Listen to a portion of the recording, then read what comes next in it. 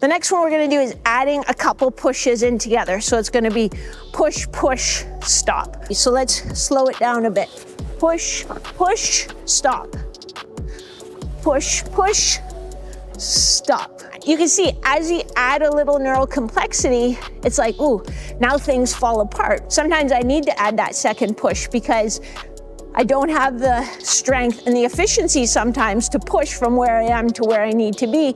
And the last one is just gonna be a big push and a glide. So getting the feeling of getting good bite, putting all your oomph into it, and then being able to hold that stable glide position. So big push, glide. Big push, glide. Closing up that 5-hole, a couple drills to help you move from your butterfly, just from a fellow beginner's perspective.